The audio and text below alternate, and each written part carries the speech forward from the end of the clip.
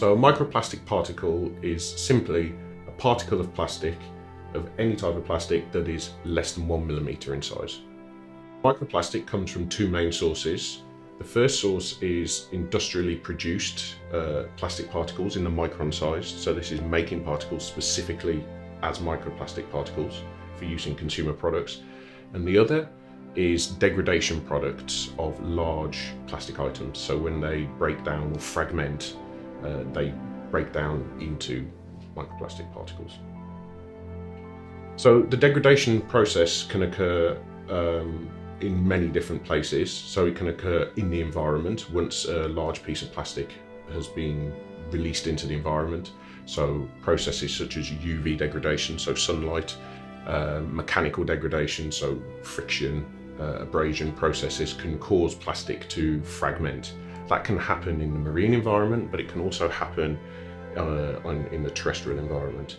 And of course, just when we use plastic items, we can also cause them to degrade just through their natural use as well. So these are all sources of microplastic. So when microplastic particles enter the marine environment, their behaviour and ultimately their fate, where they end up, is influenced by quite a lot of different parameters. So one of the key parameters is what type of plastic you have. So some plastic is buoyant, so that is going to float. Some plastic is dense, so that is going to sink quite quickly.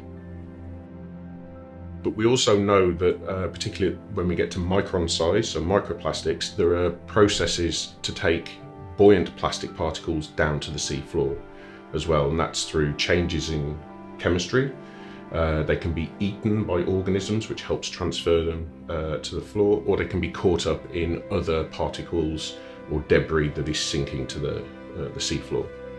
So all the evidence that we have so far, all the analyses that have been done and the samples that have been taken indicate that most of the microplastic particles are present in the marine sediments, so over 90%.